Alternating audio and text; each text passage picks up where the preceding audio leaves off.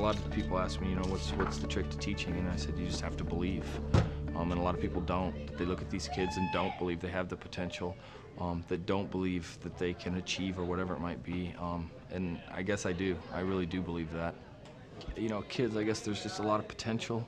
It's always there, you know, as an adult, and you've already kind of chosen a path, or maybe the path has chosen you, or made a lot of mistakes that you maybe can't come back from, or I don't know, whatever it might be. But as a kid, you know, you're still fresh. You can still do anything, you know, be president or be doctors or whatever it might be, you know. I mean, your life is unwritten. This is kind of like a ladder, right? These are like the edges of the ladder, and this is like the steps or the rungs of the ladder.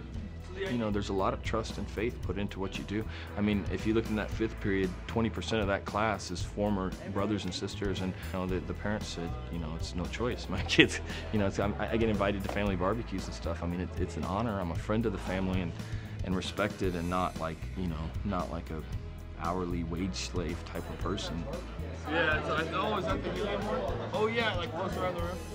I didn't really like science, but when I had him this year, like, he made it fun and interesting. He makes like fun with learning. Here, let me see. You gotta like you're doing, like you're cooking a little bit, you know. So here's how you make it. You get your little souffle cup and you pour a little borax in there, mixy until you get the right consistency. Any questions? They don't really need that much help from me.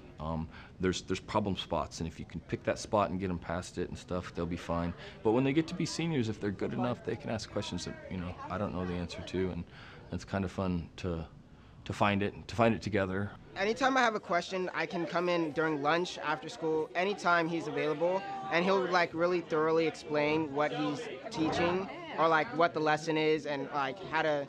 It'll really help me on the test. But it's a varying solution. Well, no, it's a complex solution. There's varying factors. You know, not every kid's perfect. There are some that just really aren't going to be nice people already, but you still got to try.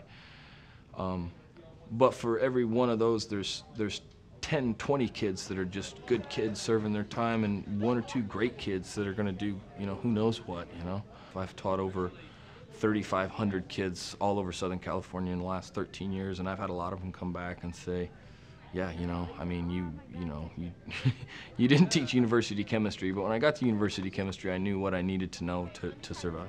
These kids are grateful, and in a way that in a way that they don't always show, because they're children. You know, kids aren't going to say thanks every time. Some of them are. Some of them are really just great kids. But most of them are good kids, and even if they don't come up and shake your hand and give you a hug, they appreciate it. And you know, I mean, the majority won't be chemists or even engineers or scientists or doctors, but for those that are and will, I feel like I served my part, or, you know, helped them get what they needed out of high school chemistry to be successful.